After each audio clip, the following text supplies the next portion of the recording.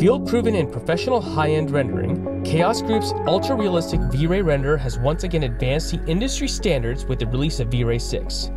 Furthering the quality and performance of V-Ray 6 are significant features that harness the power of NVIDIA RTX GPUs. Let's examine a few of these new GPU-specific features that leverage NVIDIA hardware.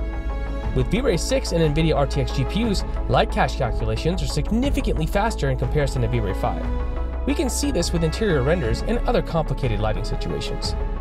Another commonly used approach for lighting interior scenes is dome lights.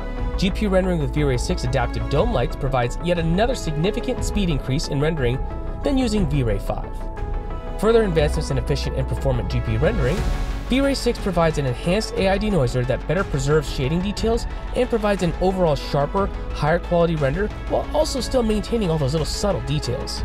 For multi-GPU users, V-Ray 6 now provides a GPU device manager. This allows users to specify the use of separate GPUs for different tasks. As one example, you can specify a GPU for AI denoising. This results in a much faster interactive rendering experience.